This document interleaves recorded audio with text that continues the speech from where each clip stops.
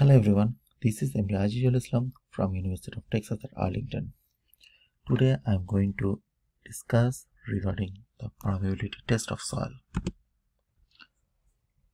Permeability is a soil property that indicates the ease at which the water will flow through the soil.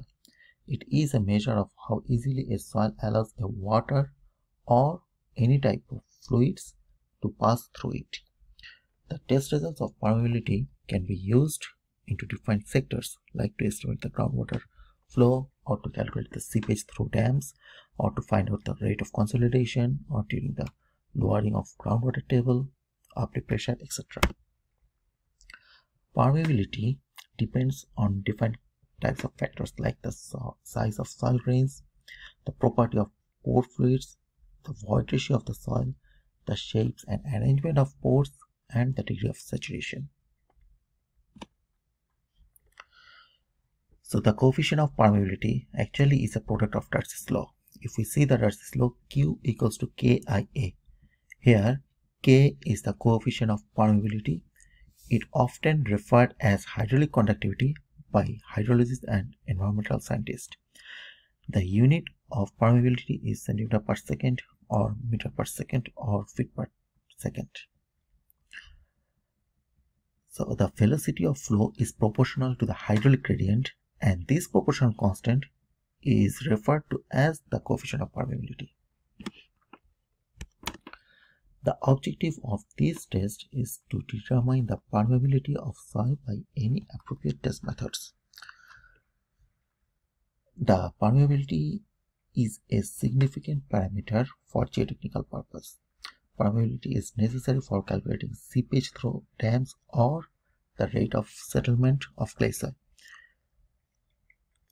Let's say, as an example, if we construct a landfill cover, that landfill cover has to be made with low permeable soil, which will restrict the rainwater to pass through the top cover. So in that case, the permeability is a very important factor, and it plays a very important role while designing the landfill covers.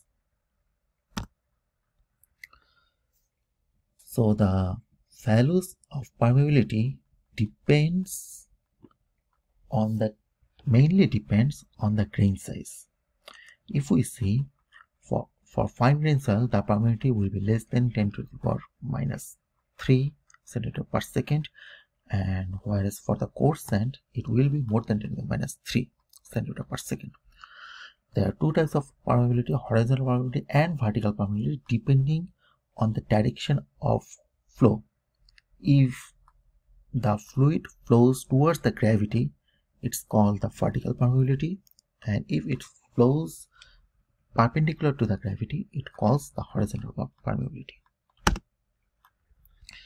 There are different kinds of laboratory methods that are used to determine the permeability coefficient.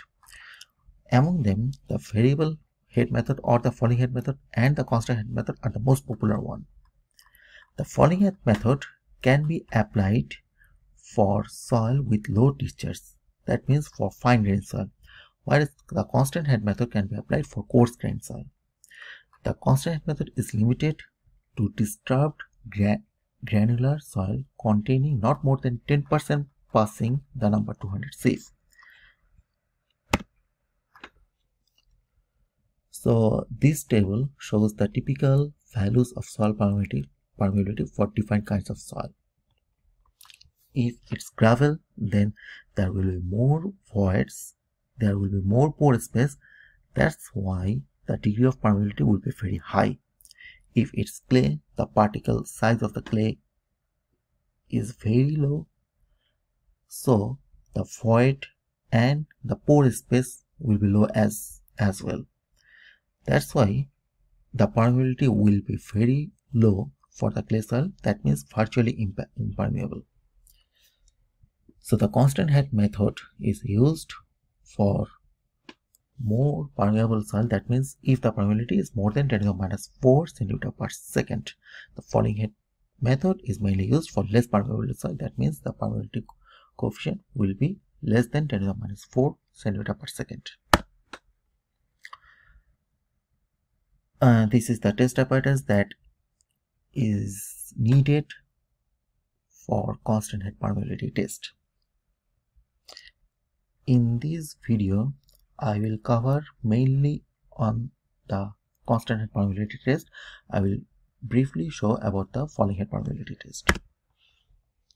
So here is the methodology for the constant head permeability test.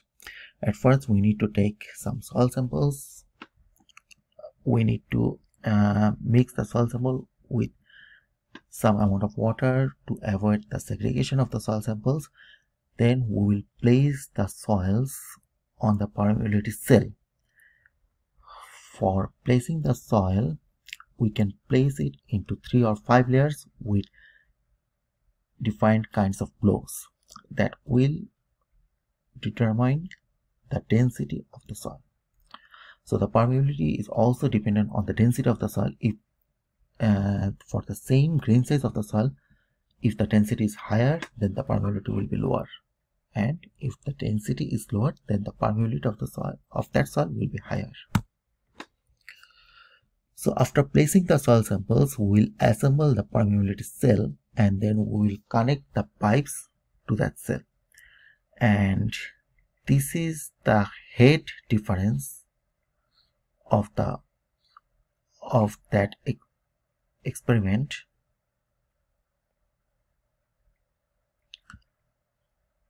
So when we pour water above it, it will get the soil sample saturated and it will pass through the bottom of the permeameter.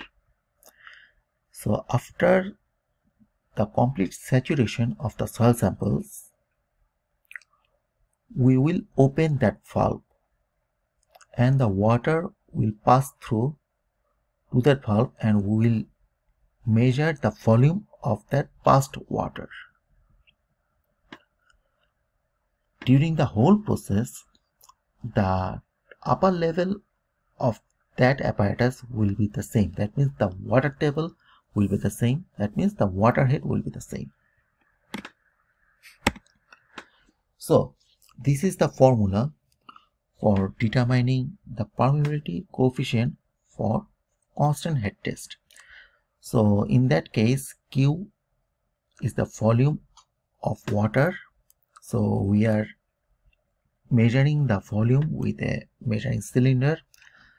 L is the length of the soil sample. A is the cross section of that soil specimen, that means the cross section of the permeability.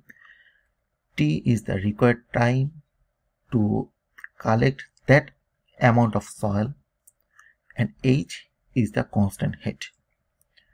So from that experiment, we know all the parameters on the right side. If we put the results on the right side, we can easily get the permeability at that temperature. Again, we need to report the permeability at 20 degrees Celsius. Hence, we need to convert the permeability from T degrees Celsius, that means the room temperature, into 20 degrees Celsius. So that's the constant head permeability test. For the falling head permeability test, the calculation is also quite similar, just the equation is different. So for that test, the head now will vary, and in that case, we don't need to measure the outflow, just we need to measure the time to get the head from H1 to H2. So we will get the time and we will know